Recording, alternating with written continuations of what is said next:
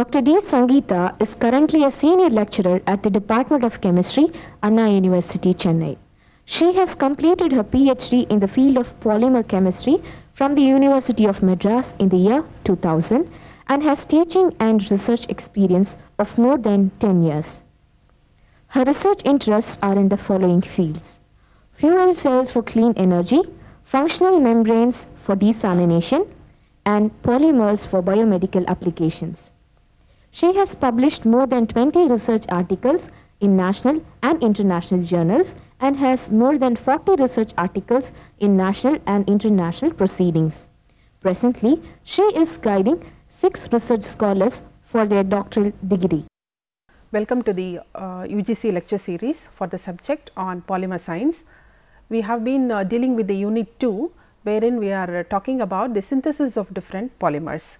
There are various synthetic procedures that are available.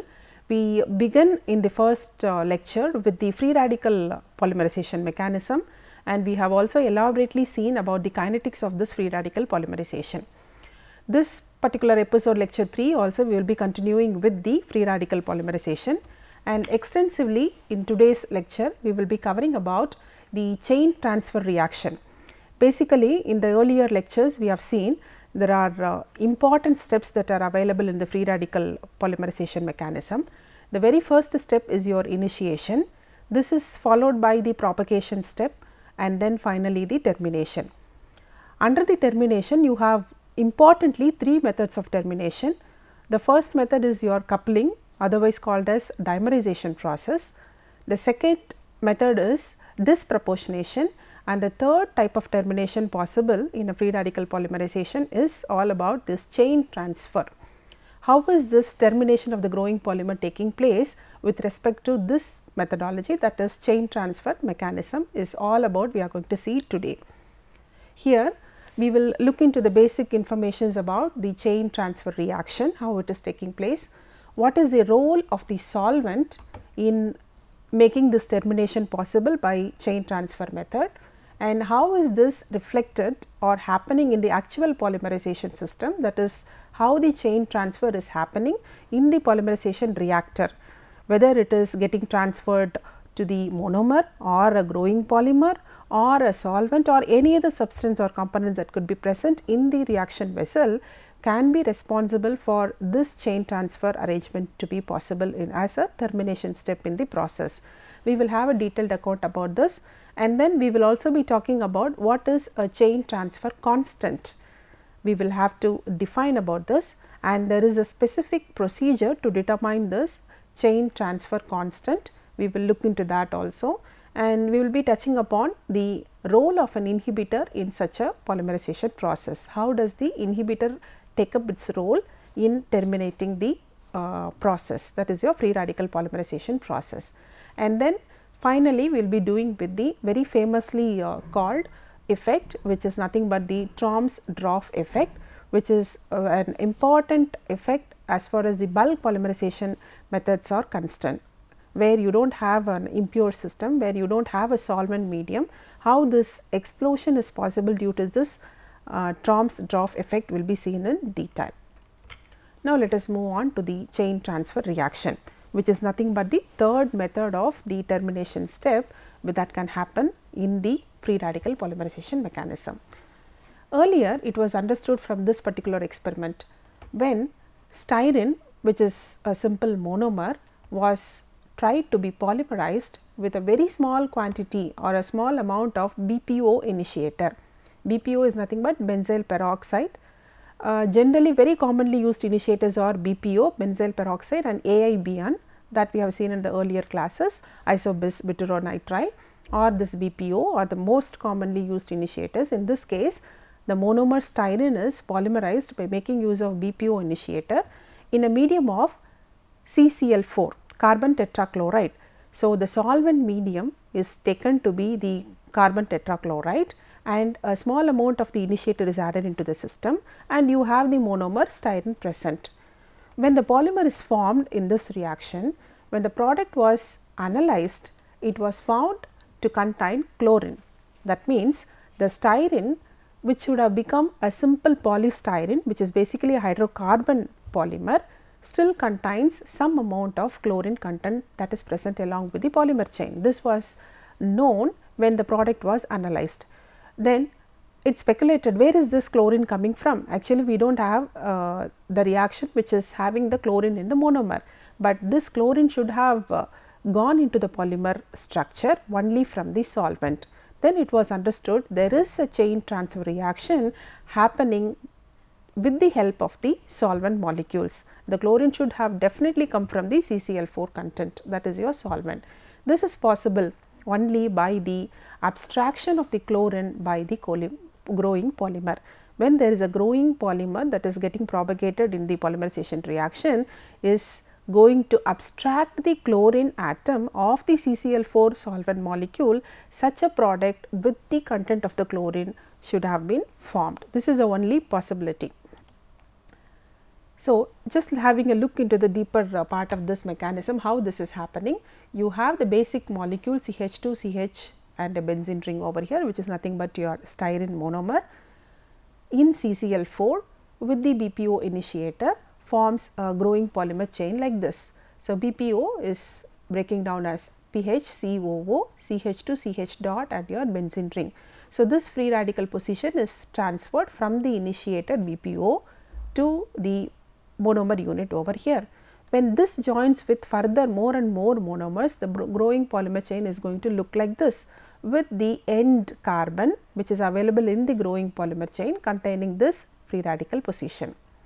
When you have the CCl4 in the reaction system as a solvent medium where the reaction is actually taking place, this also can split into CCl3 dot and your Cl dot, and this Cl free radical can go and join with this position which is available in the growing polymer chain to form a new bond, a sigma bond between the carbon of this growing chain and this chlorine atom which comes from the solvent molecule CCl4. So, this forms a terminated step because there is no further radical position that is available in the growing polymer chain. The active point or the active center is gone and the chain is getting terminated. So, such a possible termination which is occurring for the growing polymer chain because of the abstraction of the chlorine atom that is coming from the solvent molecule, the reaction you call it as a chain transfer reaction. This forms the termination step. Further, the other half of the solvent molecule, because the Cl dot has come and joined over here in this structure, the other part is your CCl3 dot, and this free radical also can join with another monomer to initiate a new polymerization reaction, or it can simply go and attach to a growing polymer chain and then terminate the reaction. So, this can act as an initiator or a terminator depending on the molecules that comes in contact with it in the polymerization reactor to form different types of different polymers with different Cl or chlorine content in the polymer chain. So, this is a mechanism where we have understood the abstraction of the chlorine by the growing polymer chain is happening in such a chain transfer reaction. Very similar to the CCl4, there are various other reagents that can also be used in a very similar way.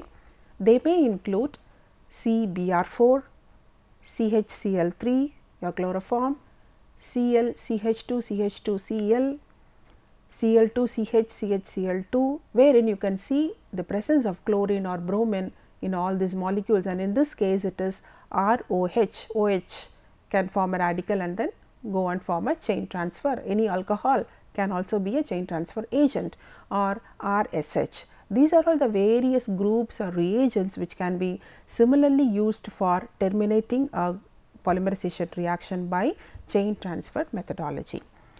In general, the solvents have different ability for the chain transfer.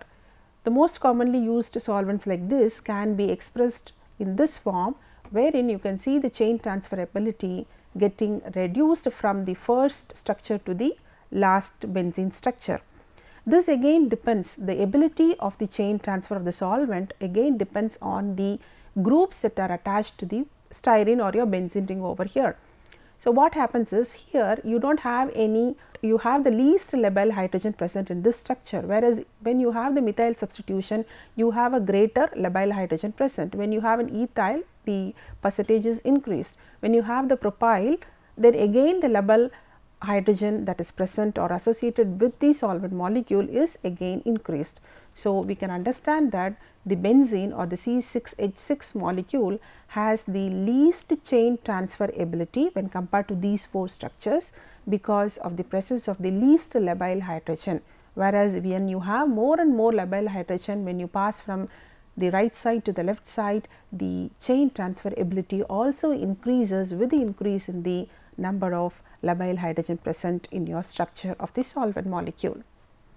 In general, in the industry, for an industrial polymerization, a chain transfer reagent is deliberately added, it is added purposefully.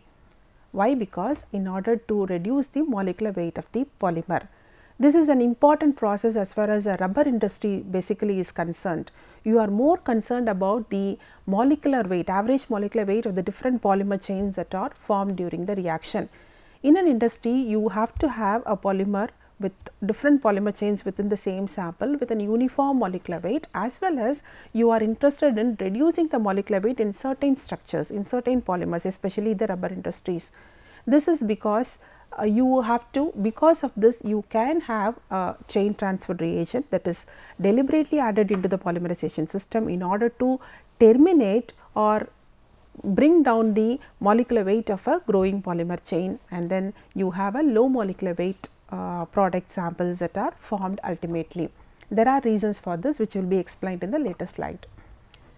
The most important industry, as I have already told you, is in the manufacture of rubber materials. The very commonly used chain transfer reagents in a rubber industry would include diisopropyl xanthate disulfide and the mercaptans. These are the 2 important groups of chain transfer reagents which are deliberately added into the rubber preparation systems. What really happens is it reduces or decreases the molecular weight, and hence the processing temperature is lowered. Whenever you have manufactured a particular polymer, when they are subjected to a processing temperature, because when they will have to be converted to a useful product, they should undergo a processing technique like calentering, extrusion, or any kind of thermoforming and so on. So, what happens during this conversion or the processing stage? These polymer molecules are subjected to high temperature. When they are subjected to high temperature, the processing temperature that is required to process them to a particular shape and size increases with the increase in the molecular weight. Hence, when you have large molecular weight polymer samples, the processing temperature that should be acquired during their processing time is higher when compared to the same polymer samples with the lower molecular weight, and this is very much true in the case of rubbery materials. Hence, in order to reduce the molecular weight of the polymer samples, you can have these chain transfer reagents that are added into the polymerization system in order to bring down the molecular weight of the polymer. So, what happens is high molecular weight products will have to have a high processing temperature. This ultimately increases the cost of the processing also, because when you go to higher energy, higher temperature, higher cost is required. And another additional problem due to this is the decomposition may also occur. Because of high temperature, there are possibilities where, especially the rubbery materials, when they are subjected to higher temperature, which is required to modify the properties or processing of the rubbery materials, will also go and degrade or decompose some portions of the rubbery materials. Hence, because of this reason, in an industry always deliberately a chain transfer reagent is added in order to bring the molecular weight down. Now, let us have a short break before going into the actual mechanism how a chain transfer reagent reacts to bring down the molecular weight of the polymer.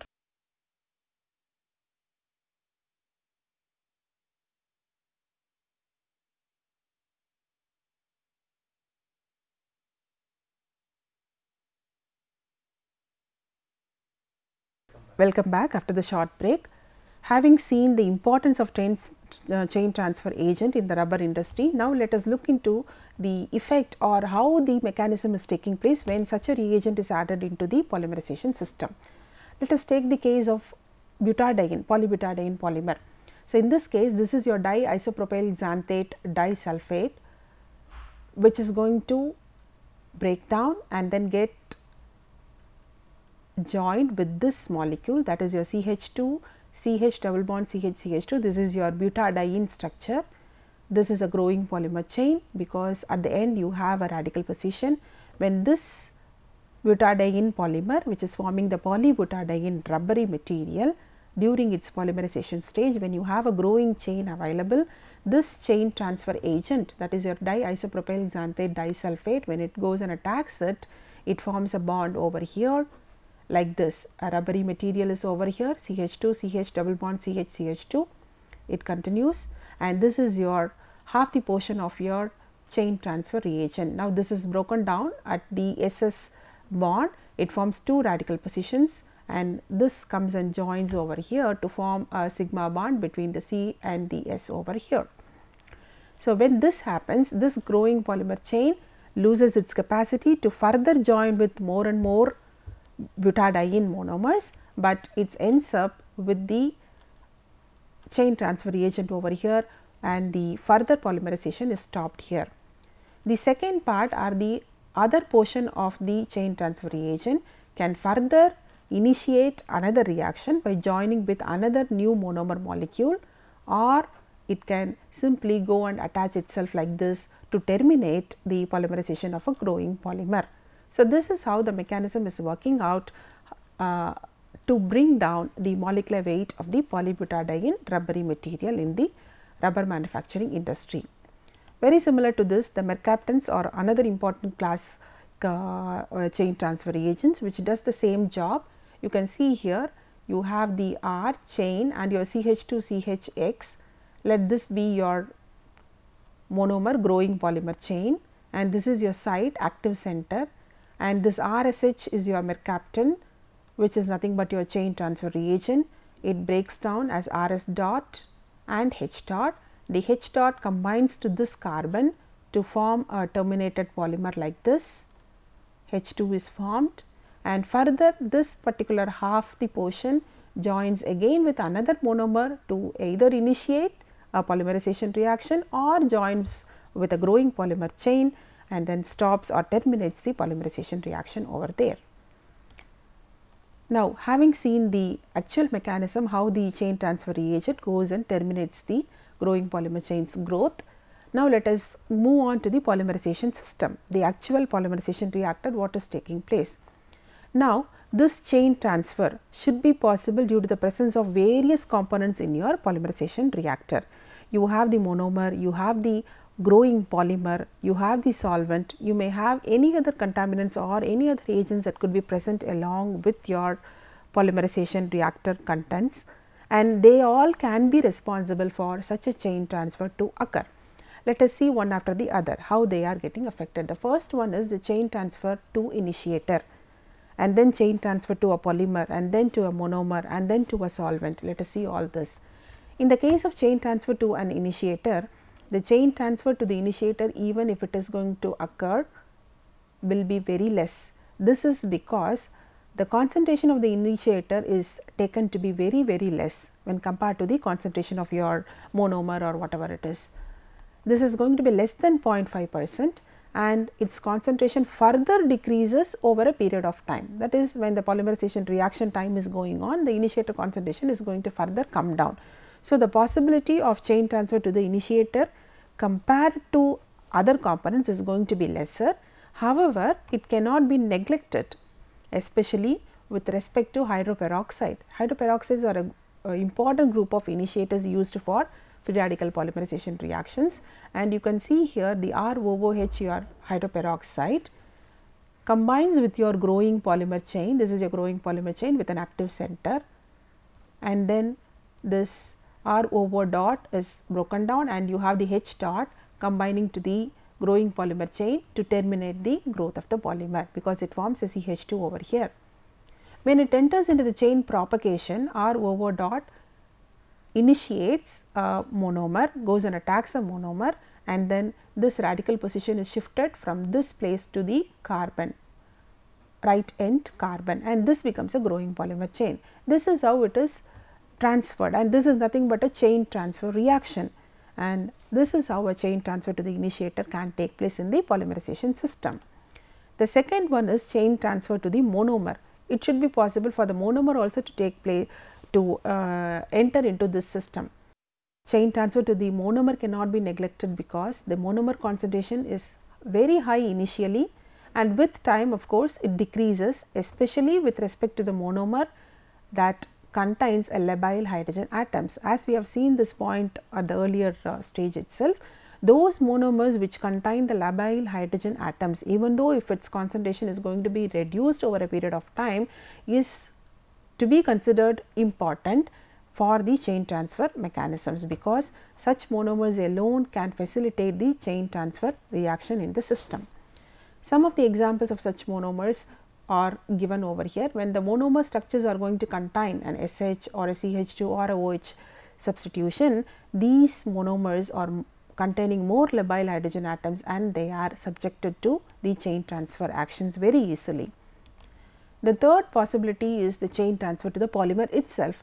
This is slightly different from the other two, initiator and your monomer. What happens in this case is, if a chain transfer occurs by the abstraction of the H plus or a proton from a linear polymer chain backbone, it will lead to branching. That means, when the abstraction is going to take place on the H plus of the main chain of your polymer chain, this will enter or will ultimately lead to a branching that could be developed in the polymer. That is why you have various forms of polyethylene. For example, you have low density polyethylene, high density polyethylene, linear low density polyethylene.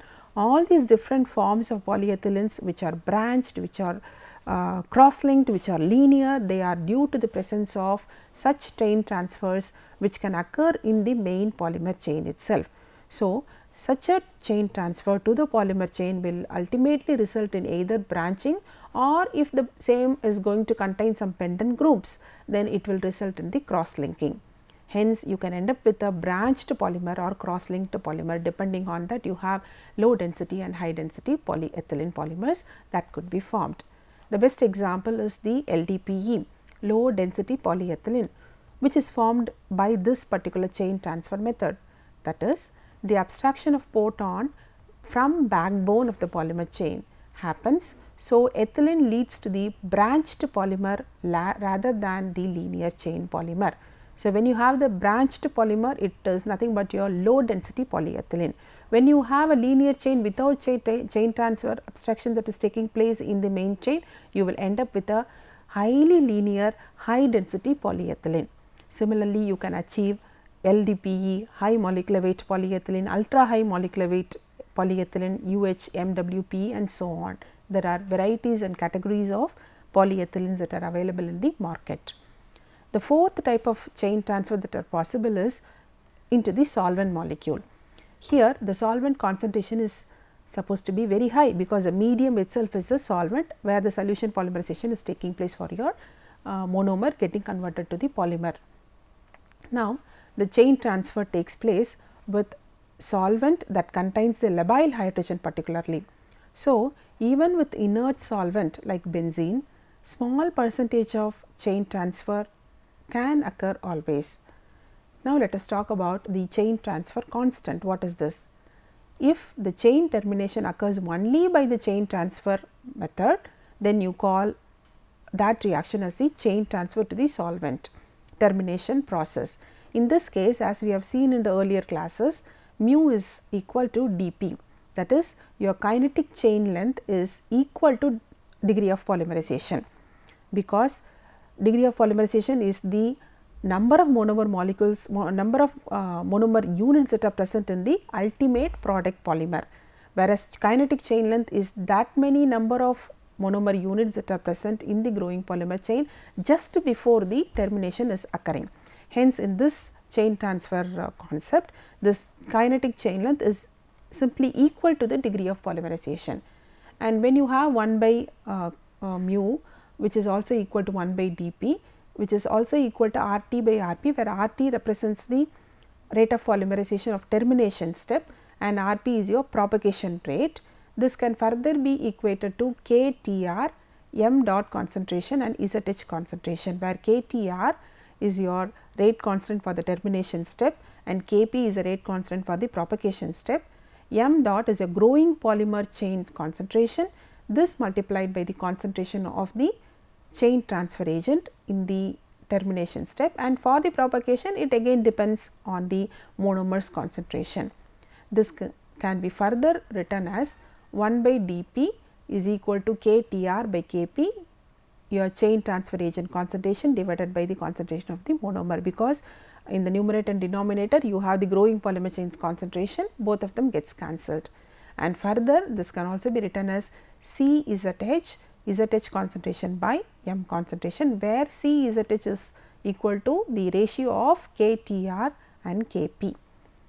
Therefore, for the polymerization reaction which occurs only through chain transfer, we can simply write the reciprocal of your degree of polymerization is equal to Ci initiator concentration by monomer concentration with respect to the initiator, where Ci is the constant that depends on the initiator, plus Cm with respect to the monomer, because in numerator and denominator you have the monomer concentration getting cancelled with each other and you have only the constant term.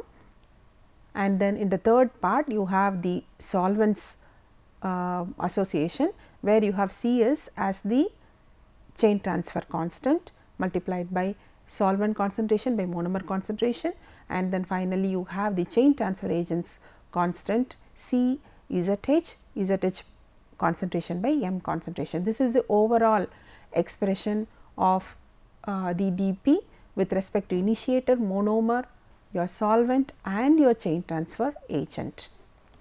How do we determine this chain transfer constant? There is a simple procedure to determine this CTC value.